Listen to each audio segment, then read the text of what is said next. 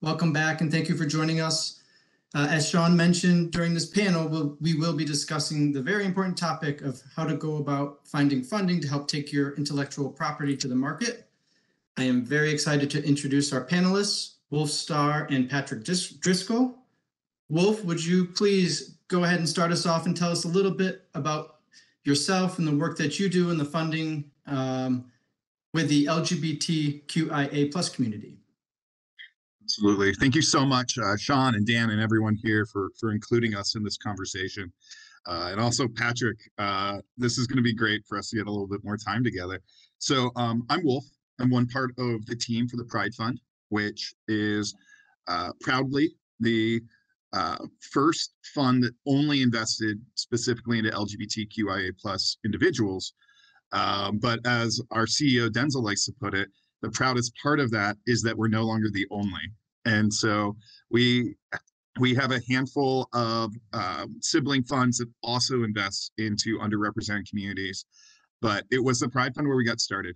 I was a product of the neighborhoods, and when we realized that we had great partners like Angels that were doing things in a different way that we could work with, but there wasn't a specific set of funds on the venture level. We saw the potential for us to help create a space which was not only open and inclusive, but welcoming and excited. So to date, we've invested in some really, really incredible companies, and we've got some wonderful, wonderful partners across the country and beyond. And we spend a lot of time looking at IP. And so when we got the call to come and participate, it was very, very exciting. So we're glad to be here today, and thank you for including us. Thank you, and thank you for your work with the community. Patrick, if you could tell us a little bit about yourself and the work that you do. For sure. My name is Patrick Driscoll, and I know Ben Stokes, my business partner, was supposed to be here. Unfortunately, there was an emergency that popped up, so I'm the disappointing replacement. But hopefully, I'll be up to par for what Ben will have brought to the table, or would have brought to the table. I'm a general partner at Chasing Rainbows. So Ben and I both are general partners. It's an early stage LGBTQ plus focused fund. Similar to Pride Fund, we invest into founders and founding teams where one member has to be an LGBTQ plus founder. We focus in the early stage. So pre-seed, seed will go up to Series A. I'm based in San Francisco. I'll be actually relocating to Los Angeles, but we do invest across the US and have an allocation for international investments as well. Ben and I actually met in the greater ecosystem. There is quite a robust LGBTQ plus startup world out there. So we met via StartOut. I was actually emceeing a demo day in Los Angeles, and Ben was pitching his company. And we kind of hit it off there. Ben is an exited founder, so he knows the founder struggle and the founder journey, which is a fantastic perspective to have on an investment team. My background is more in venture capital operations. I worked with 500 Global, 500, previously known as 500 startups, and ran a couple accelerators with the Department of Defense. So I'm familiar with the federal world, worked with the US Small Business Administration as well. So the USPTO is near and dear to my heart, and I am also thrilled to be here. I love to ask founders, specifically early stage, if they thought about intellectual property, and if they haven't, then it's a huge red flag for me. And if they have, then we can continue with the conversation. So with that, I'll pass it back to you. Thank you, Patrick, and we are happy to have you here. So now let's get to the questions and learn how to go about finding funding. I'd like to start us off with the basics and ask you to describe to us what is a venture-backed business to help us understand what that means. I'll keep the questions kind of open, so I'll keep the floor open if either or both of you want to jump in. Appreciate it. Yeah, I'll take a quick stab at it and pass it over to our friend. So one thing which we learned very quickly when we started the fund, and I'll also point out that Patrick's one of the first people we talked to when we started the fund, was that there are not a lot of places where funding is as available for openly out members of the community. And so when we got some really good media, we got a lot of calls from individuals that are amazing entrepreneurs that are running everything from Pilates studios to coffee shops to restaurants and even some CPG companies that are doing amazing things, and they're growing things in their community. They're creating jobs. They're bringing people together. However, venture is not the right fit for them. And I think we'll go into this in detail later, but our big mission is that venture capital is absolutely not the right fit for everybody, but needs to become equally accessible to anybody.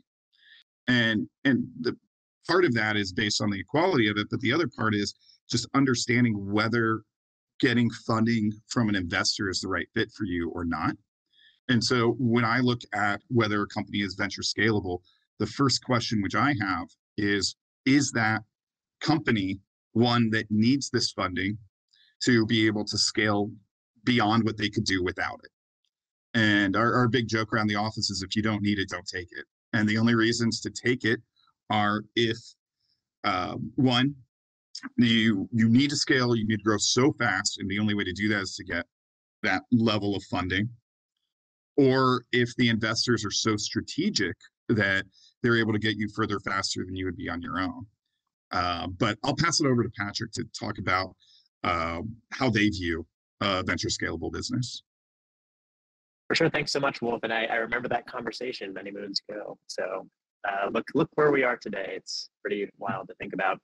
But I love what you said. I typically will challenge a founder or somebody who I'm having an initial call with that if they actually need venture capital. A lot of people see venture capital VC. They think it's like the show Silicon Valley. It's super sexy. Everybody wants it, yada, yada. However, you're giving up equity in your company. It might not be the best fit for you. There are so many other resources for capital, whether it be debt, whether it be grants, etc., that a lot of folks overlook in order to get that sought after VC check. Because in some folks, they think that it's validating if they have VC money. Now, what a company needs to be is it needs to be able to have very quick and scalable growth in order to qualify as a VC backable company, right? So the capital infusion of VC needs to accelerate the growth of the company, which is this J curve, which all VC investors and startup founders should be very aware of. And VC will typically come in at an inflection point.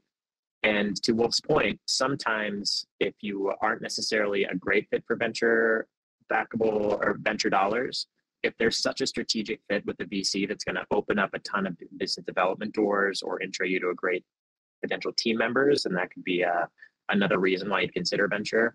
But a lot of folks think that they need it when they actually don't. So make sure that you're positioning yourself in a way that makes it attractive to get venture and that you actually need it before you approach VCs. Thank you, Patrick, and thank you, Wolf. And that leads us into our next question about the responsibilities of a venture capital manager. Could you please explain what the responsibilities are? Yeah. So you give money. That's pretty clear. So in terms of the relationship, I'll focus on the relationship with a general partner, a VC fund manager, and a startup, for example. So we write the check, and historically that's been it. When VC was first ideated and started deploying checks into companies, there wasn't a ton of additional assistance provided.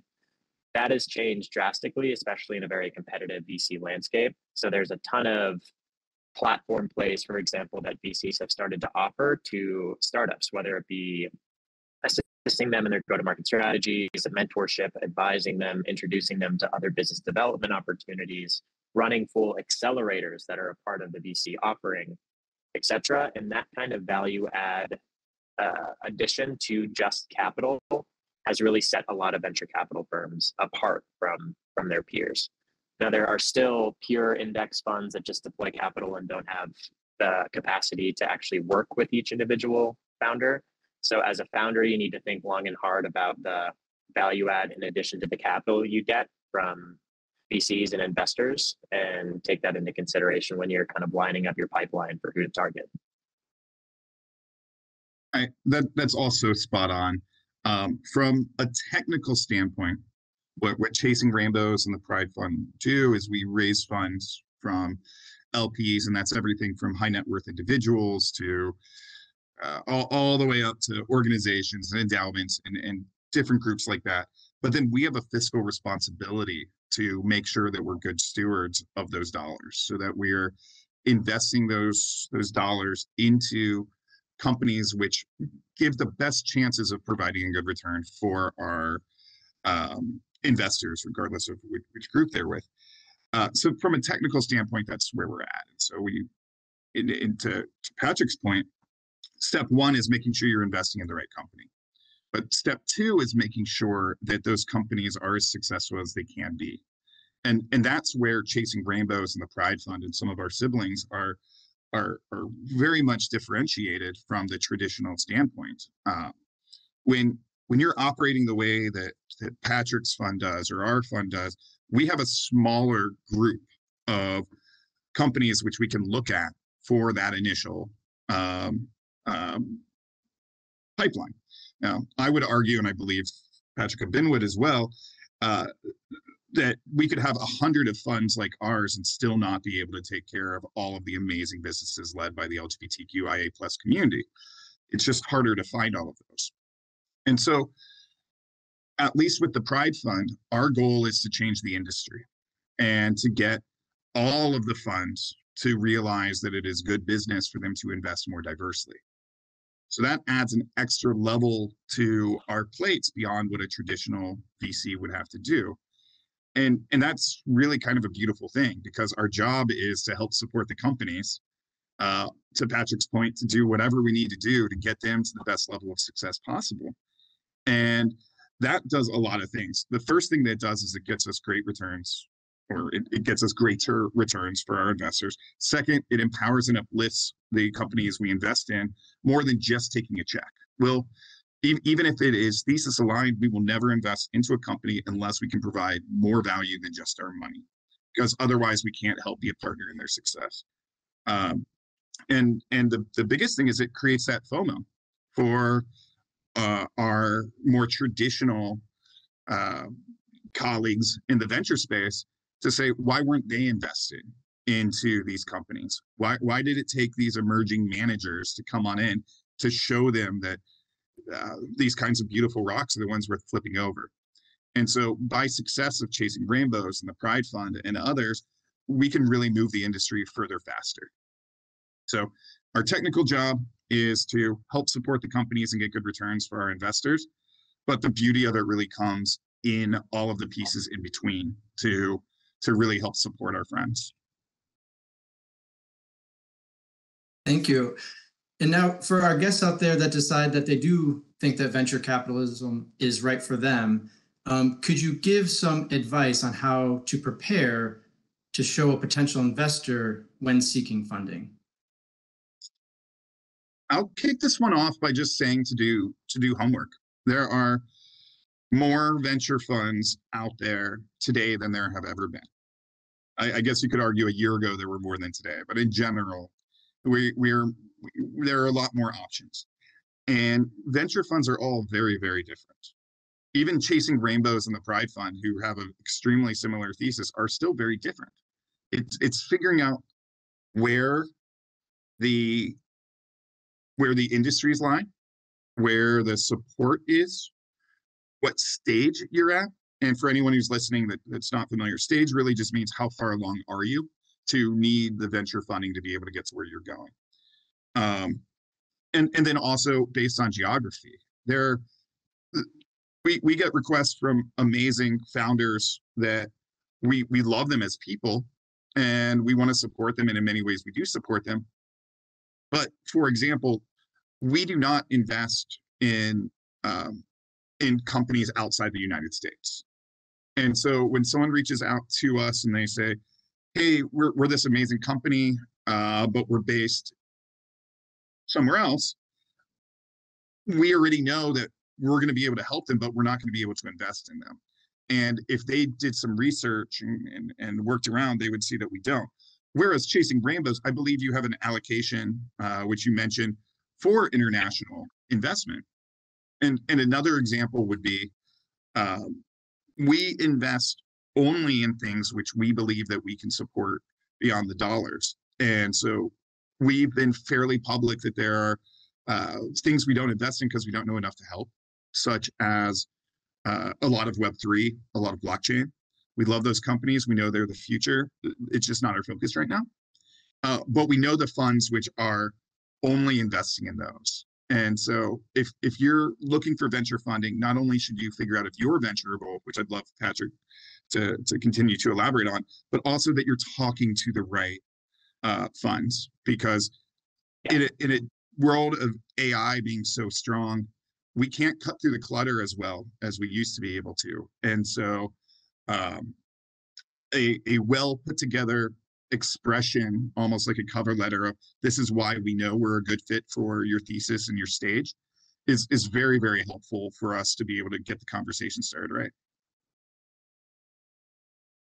I couldn't agree more. Preparation is key. Doing your homework and coming at it with kind of like a fine-tooth comb, prepared to talk about how our thesis fits them as a company. That's super useful for me, for example. So if you Google LGBTQ plus venture capital investors, you're gonna see Pride Fund, you're gonna see Chasing Rainbows, you're gonna see our sibling funds as well. And when you approach us, you need to be able to articulate why you are a good fit for us, and also do research on the individual that you're having a call with. If there's like a little affinity is huge in venture capital, right? If you're able to establish some sort of credibility based off of, in my LinkedIn, it says I'm a marathon runner. It's kind of a test, actually. The amount of times that a founder will be like, oh, I just came back from a run, and will like blah, blah, blah, because they know that I'm a marathon runner, and that will get me engaged in the conversation, which I pick up on. I'm aware that this is all kind of a psychological game in some ways. Is a great way to get you brownie points when you're chatting with an investor. Even figuring out where they're from. If they're from, I'm from Pennsylvania, for example. If someone mentions something or coming from CMU or University of Pittsburgh or something, it's a great way to get in. So that's just setting up affinity with an investor. Now, in terms of what I expect you to have prepared for our initial conversation, be able to talk about your market, the total addressable market, your competitors, what exists out there, what is your differentiator, and what is your moat, and be able to back it up in some sort of way. That is baseline, something that I need to hear you be able to talk about in that conversation. If I can Google a list of competitors while we're having our first chat and ask you about them, and you have no idea what I'm talking about, that's a big red flag. So preparation in terms of getting yourself set up for success, engaging with the individual and the firm as a brand, but also be able to answer these kind of basic questions as well. And the final thing I'll say is storytelling.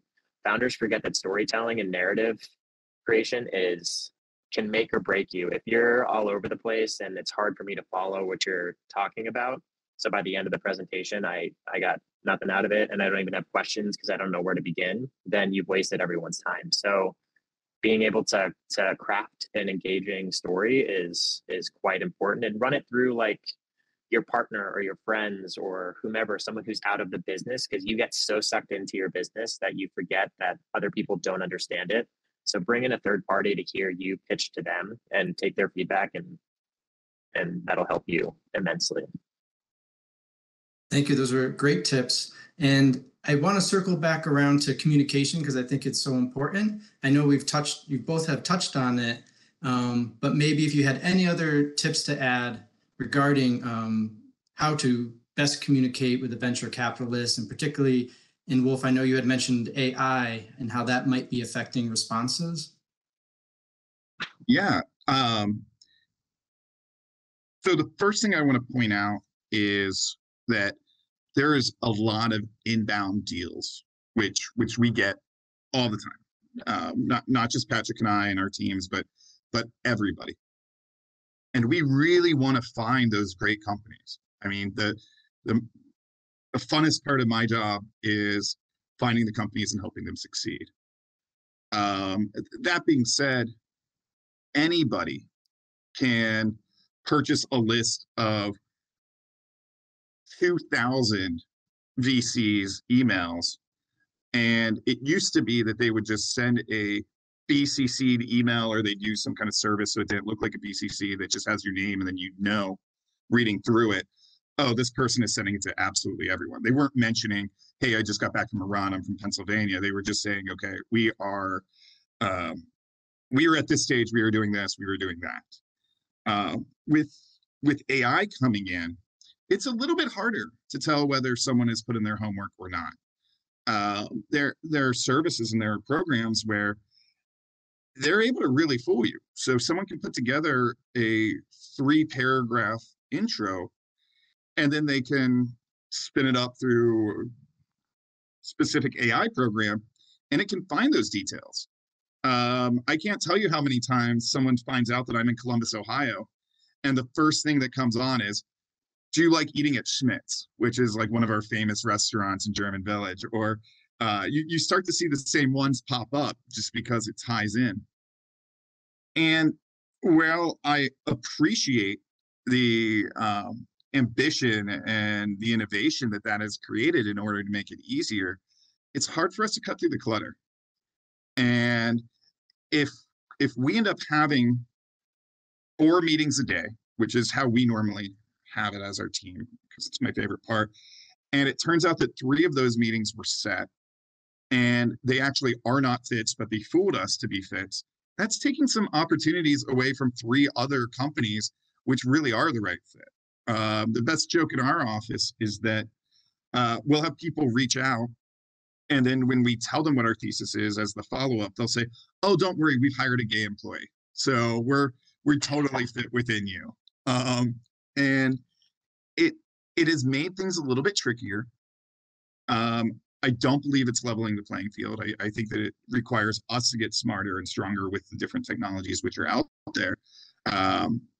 But as far as communication is concerned, you can't AI your way around doing enough homework and figuring out who we've invested into.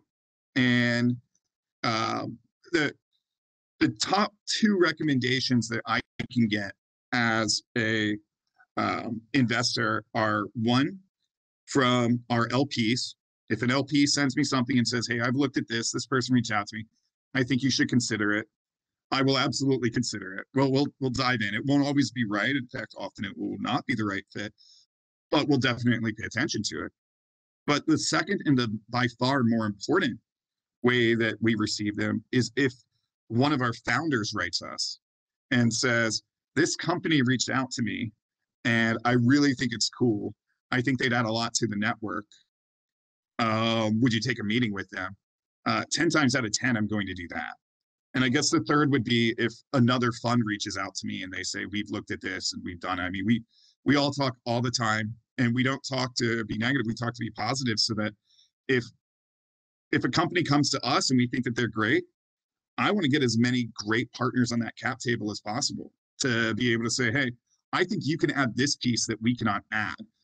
Patrick, you're in San Francisco. They need to reach San Francisco. Do you want to do this kind of thing together? So as far as communication, I would find a route that is as direct as possible, because getting into our inbox, even if it gets through the spam filter, is not the best way to get a real conversation going. I totally agree. Figuring out a warm intro way into any of our inboxes or LinkedIn or whatever is a great way for at least getting a response and setting up a first call. I will say, if you do choose to go the cold call route, we actually have a fantastic warehouse deal in our portfolio. A great founder who reached out coldly, got connected, and she is absolutely a rock star, and we're so happy we took that call.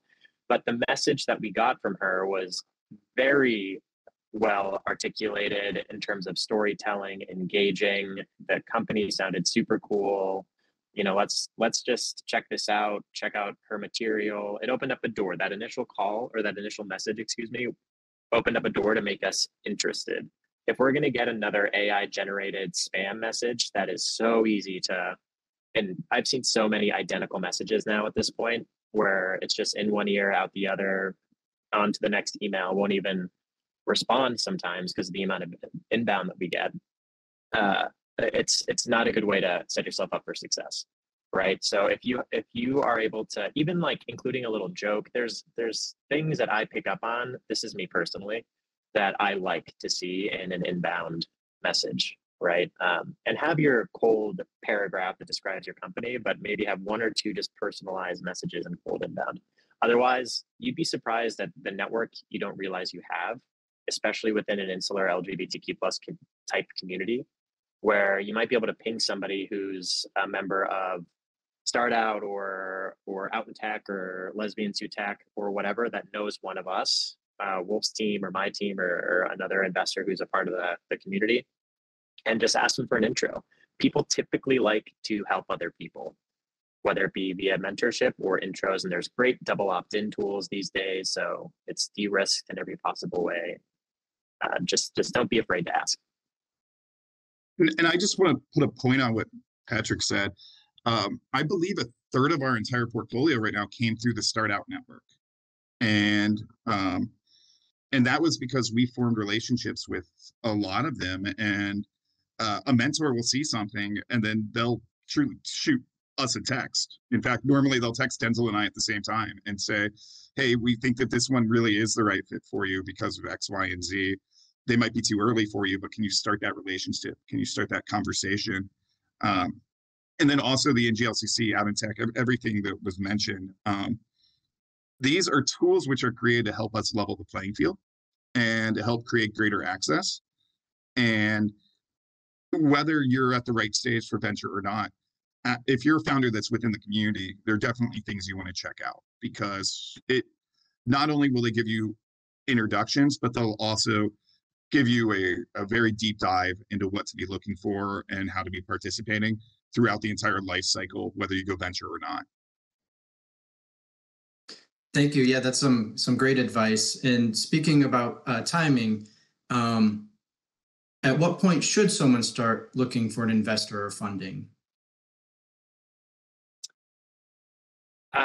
I love to see traction. So I guess just baseline, if you're at the idea stage, you're not doing it full time, you still are working somewhere else, and you have this interesting idea for a little startup, I wouldn't reach out to venture capital funds at that stage. I would wait until you have an MVP, a minimum viable product.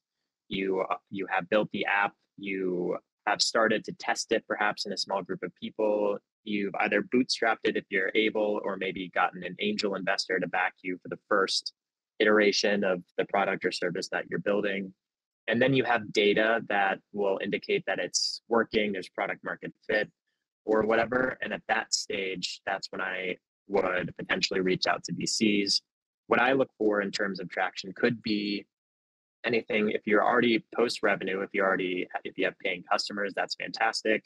That's a good proof point. If you have letters of intent or LOIs from partners lined up, typically I look for more than one, so 2 or 3, whether they be corporate partners or large firms that are interested in working with you once the product or service is fully built out. So basically, it's a non-binding document for you to get there. Another thing is IP protection. If a patent has been filed, and that way I know that it's secure and you're going to be able to build on that because you own it, that's a good indicator of traction for me. Pilots, if you're in the midst of launching with a strategic partner and you're getting good feedback and data from a pilot program, that's also huge. And as a venture investor, I want to see one of those things, if not several of those things, to decide if you're going to be, if we're going to continue with the due diligence process. I agree with all of that. And then also know who you're pitching, because we both cut checks really early. We're not necessarily the first check. We love seeing angel syndicates in there before us, but if you don't do your homework and you end up pitching someone who only invests at a later stage, then you need a whole lot more than that. Like we're going to be less cumbersome than if you're going out there and you're trying to raise on a, let's say, $25 million valuation. You're going to have a whole lot more put together in that, and it can't just be on a dream at that stage. But I agree entirely. That's really what we're looking for. We want to see some traction. We want to see some understanding, and we also want to see a real plan. Like, the use of funds at the early stage is one of the top 3 most important things, right next to like founder fit and addressable market. Is we do not want to see us cutting you a check and that check only allowing you to tread water to be able to keep going towards what you're doing. We'll want to know that it's able to get you to the milestone, which either you can get that great customer, or you can get that wonderful partner, or you can raise a larger round, or you can hire those people that you need. At the early stage, which is where we both swim, really letting us know that our money is an investment in growth instead of an investment in time is really essential. And also, the IP is huge.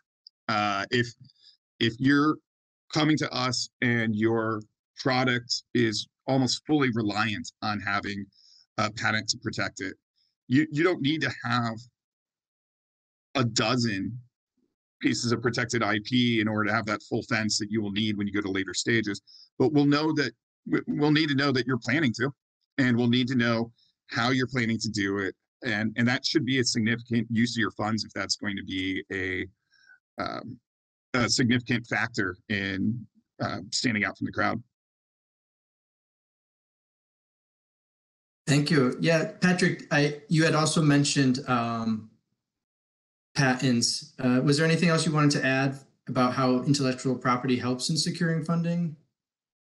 Yeah, I've spoken with founders that have no idea what I'm talking about when I mention intellectual property, and that it's just run the other way. You know, like if someone has, well, obviously that's not what I do. I'll be a little bit more educational and instruct them to go to the USPTO or perhaps like deal with or engage with a patent lawyer or attorney. But it's so important, specifically in a hyper competitive startup market where people are popping up left and right, offering a similar product or service. If your differentiator is something that can be protected with some sort of IP protections, then do it, because that's going to make sure that the money that I give you has a higher likelihood of helping you be successful, because your business can beat out these other competitors because they can't get to the same point that where you are because of these intellectual property protections, right? So it's pretty important, and at least have it on your roadmap, right? So like indicate to me that you've thought about it, and that at this point, this is when you're going to start registering or going through the process of getting all those IP protection aspects in mind. And I'll just jump on with one of my favorite jokes, which is that Shark Tank is to venture capital as Indiana Jones is to archaeology. And there are a lot of things with that where, yeah, it's glorified, and really it is very specific angel investing or whatnot. But the one thing which I love by far the most about Shark Tank, in addition to getting everyone jazzed up about becoming entrepreneurs, is that they do focus on that IP part. And if someone comes to us and they say, it's not patentable, but it is patentable, or I can't get that trademarked, but you could get it trademarked, that is probably the brightest red flag that they're not going to do what they need to do, and they're just looking for money to survive.